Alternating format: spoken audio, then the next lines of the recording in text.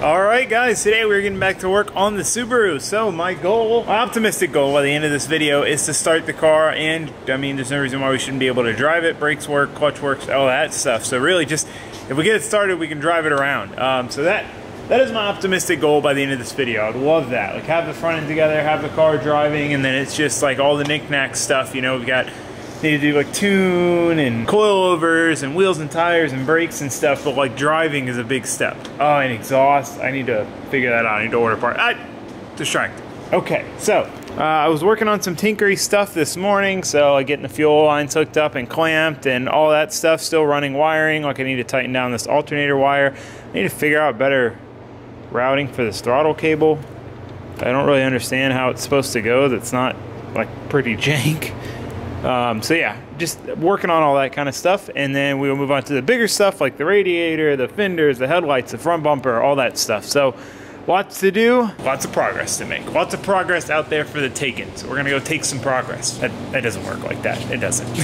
Oh, one thing while we're here, let's do a quick tool time. A lot of people have been asking about this stubby impact. Oh, I should replace the battery before we do this test.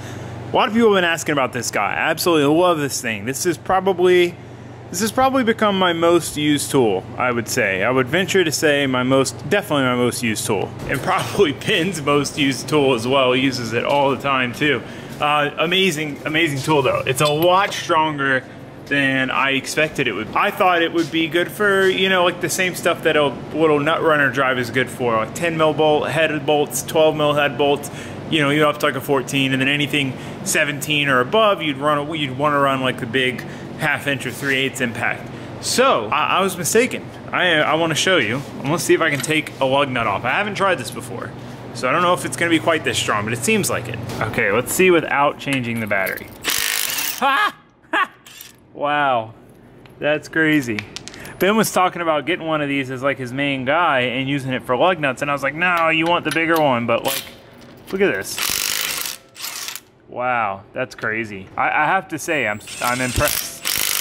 The part number to this thing is 2554-20, so if you guys want to look it up, I'll try to remember to put the link below, but it's been a while since we've done a tool time, and when I got it, I was like, I'll give you guys an update in a couple weeks, and I use it every day, and I just hadn't thought to give you guys an update, so there's the update. Works amazing. So anyway, back to work, I guess. All right, we got most of like the knick-knack stuff done. I gotta figure out where this hose goes. Maybe it goes over here.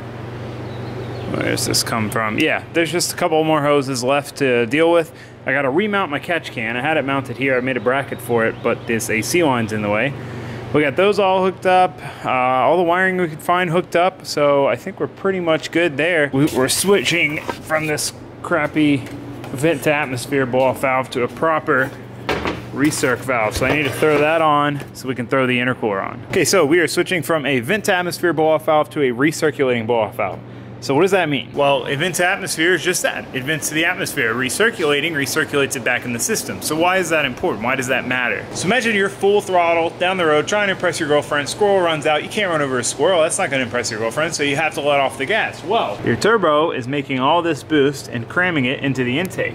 So when you let off the gas, your throttle plate closes, and then that boost has to go somewhere. It can't go into the engine and make power. It has to go somewhere, so that's what the blow-off valve is for. The blow-off valve expels that air. Now, vent to atmosphere just expels it into the atmosphere. A recirc recirculates it back to the system. So it blows it through this, and then right back here and back into the turbo. Why is that important? Well, your air reading on a car like this is from your mass airflow sensor. So it reads how much air comes in, and then determines, okay, well, that much air is going into the engine, so we need X amount of fuel. Well, when you blow off some of that air to the atmosphere, now there's less air than the ECU thinks there is. So the ECU supplies too much fuel because there's not as much air as it thought. And then you get weird stumble issues. So you'll have, you know, if you like let off throttle mid-turn and go to get back on throttle, it'll like hiccup because it just spikes rich for a second.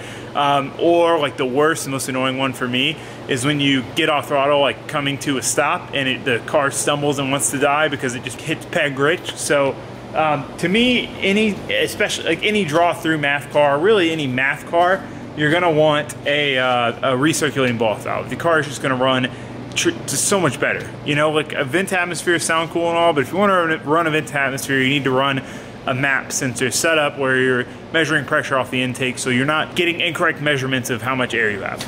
because basically it'd be blowing off the air before the reading, if that makes any sense. So that is why I decided to go with a recirc. So we went with this Cobb unit. This is a new unit from them. So this thing holds a crazy amount of pressure. I'll put a video in here, right here, so you guys can see.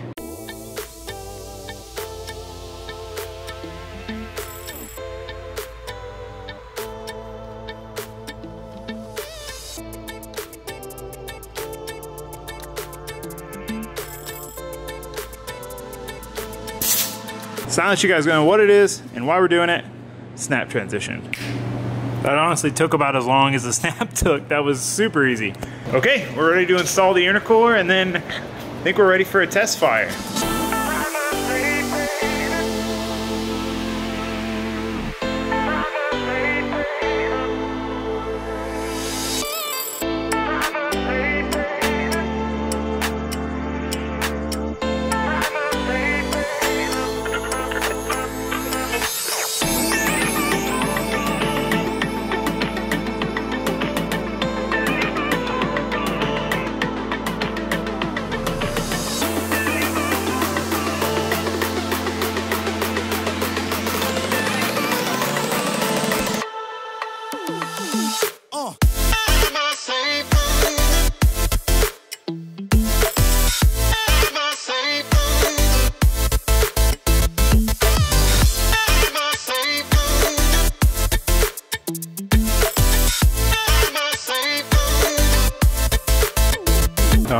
Well, we are about ready for our first start. Oil change is done. New Mishimoto intake setups on. There's a plate that basically isolates it to make it a cold air intake, so you're not getting all of the engine bay heat. You're just getting heat from the front, or heat from the front, cool air from the front. But I don't want to put it on right now. I want to get everything else figured out first. So I just want to get it started up, see how it runs now. We do have the STI injectors in it now, which it didn't have before. So I have a hunch that it will be hard to start, but we do have a Cobb setup that we can put on it. It just might take us a little time of tinkering to get all that done. So I'm hoping it'll at least like start up and run as it is right now. So we'll find out. The Subaru goes up in flames. Ben just put the jump box on backwards and didn't understand why it was beeping at him. All right, we're gonna try to start it. I mean, I don't even know if we have ignition lights or anything. How is the power hooked up? There's another wire that goes to the alternator probably. There seems like there's definitely got to be some, you know? Yeah. Okay guys, we're not very good Subaru mechanics. Might call us monkey mechanics. We fixed the issue. It was because we didn't tighten any of the battery.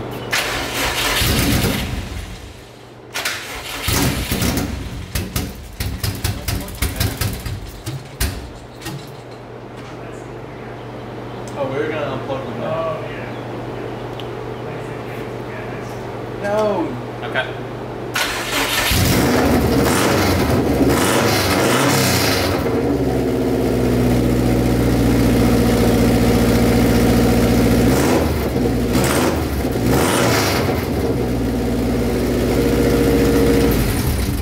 Hell yeah, it actually runs on all 4 cylinders now. Woo! You hear the fluids? It's pissing. Oh, shh. This is water. Everything. Should be water, right? Yeah. Could be just a bad math.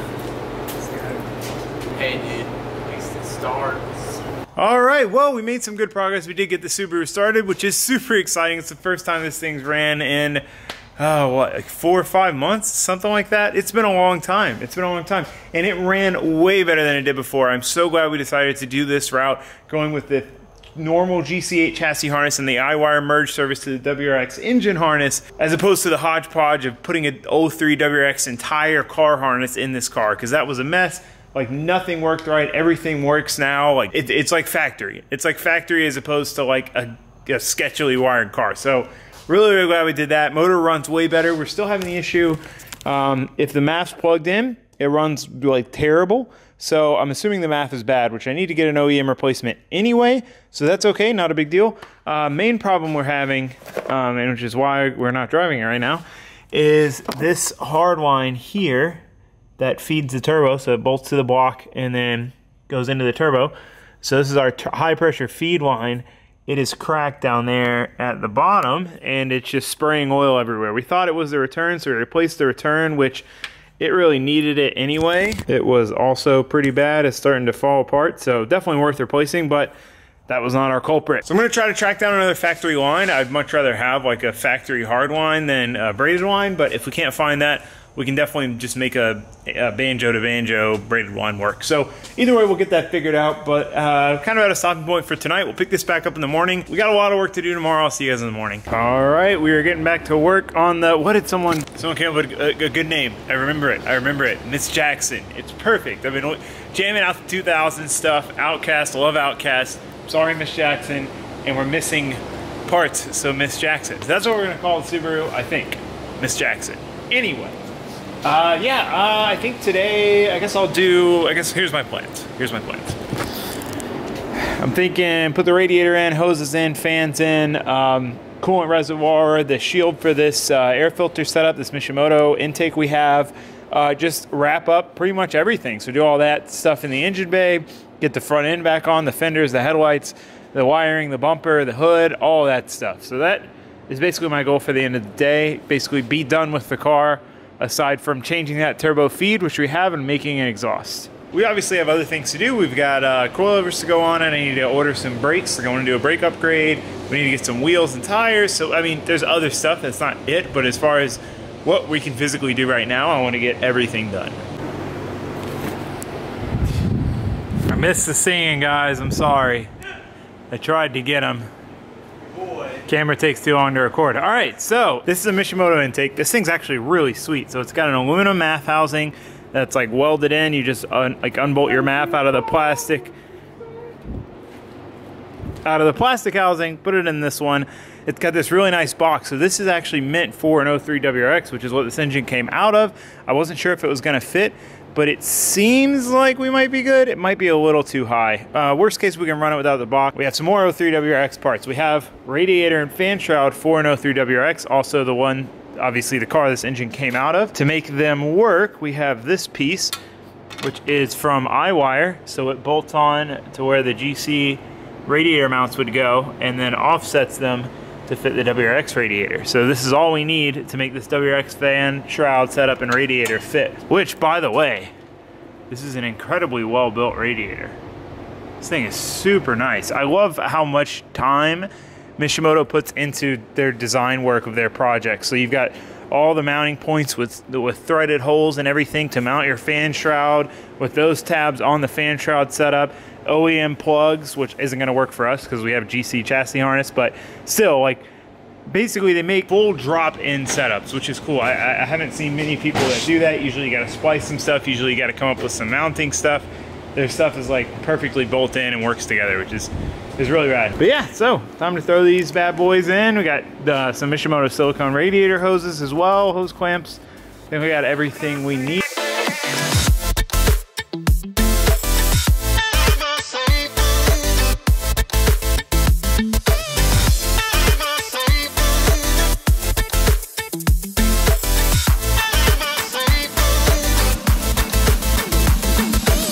Ben hired neighbor Al to help him package parts. How was your first day, Al? Your first day as Ben's new employee. He said he's gonna pay me on a rainy day though. I give him Budweisers, I give him 2 Budweisers an hour. That's a pretty solid deal. But the other thing is, he doesn't realize I don't drink. Oh yeah, yeah. No, Al never drinks. All right, radiator is in, hoses are in, fans are in, everything. I do need to cut the fan wiring and splice it for the GC connector. This is a WRX connector, which you don't have a WRX harness anymore. I did have to shorten the hoses on this side a little bit at the radiator, since the engine compartment's a little smaller in this car than a Subaru, like a 03 WRX. The radiator would be further forward, and the hoses would be perfect fit, but since it's so much closer, which it is a very tight squeeze, I had to chop them down a little bit. So we got that all done, all good. Means we can fill it up with water soon.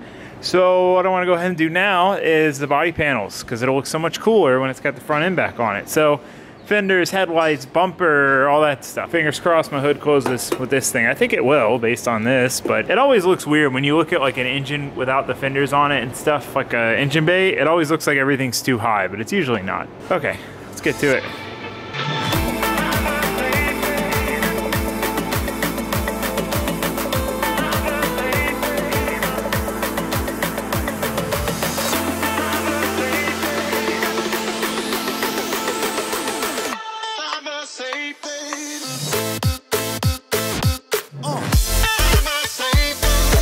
So if you guys remember, Careless Ben, I parked my car over there. I told him, be careful when you pull your trailer out. Don't hit my car. He's like, I'm not gonna hit your car. I walk out a couple days later and the car is drugged like 5 feet. He's like, oh yeah, you know, I hit it, it's fine though. So I go to put the bumper on and I'm like, man, why won't this thing go on? Like I'm really struggling with this. And I realized that's one of like the mounts that keeps it secure. And this is where the trailer hit. So it bent that whole mount over. I can't get it to bend back, so I'm gonna have to cut it off so we can get the bumper on. Do you have anything to say for yourself? I don't have anything to say, Dad. Go to your room.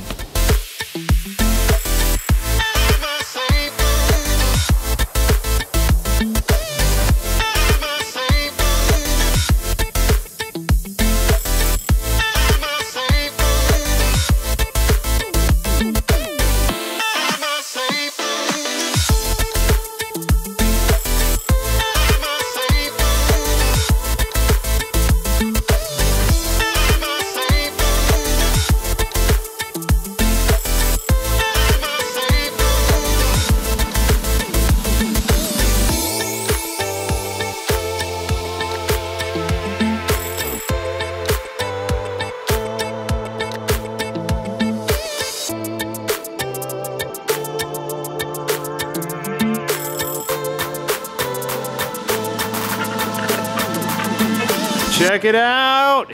It's a freaking car again. The hood shuts, fits perfect. So used to the struggle with the Miata, the hood never fitting right.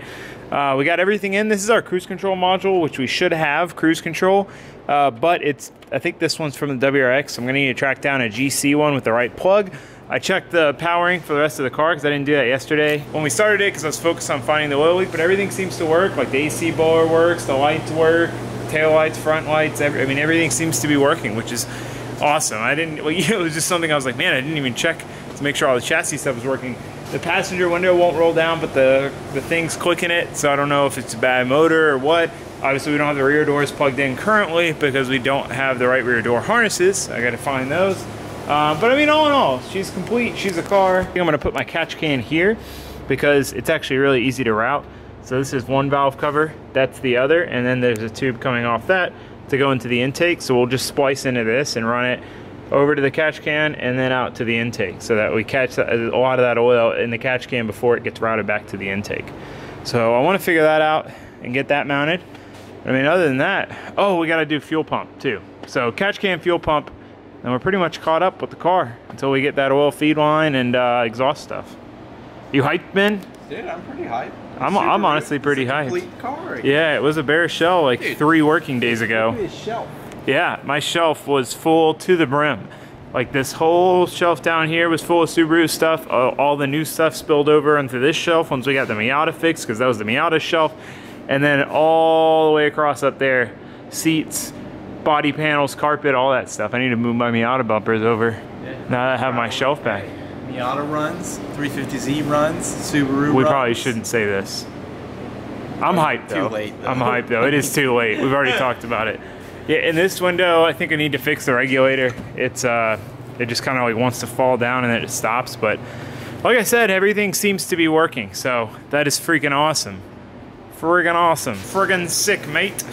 No, I'm really stoked though. Like I said, I mean, basically, I guess this would be the 4th like working day from bare shell. So we literally went from like bare shell to this like, full car again in like 4 to 5 days of actual work. So that's awesome. Okay, back to work. Update you guys with my progress. Dude, I am so hyped on how together this thing is. Like even the little stuff. So Ben had these rubber grommets we needed to center the radiator. I guess they're still a little loose, but regardless, we got rubber grommets there. We got this thing, which is also broken, but it holds the hood prop's in, like all this little stuff that it's hard to find and know where it goes and all that stuff. We found replacements and got it in, like all the little stuff, because this is going to be a street car.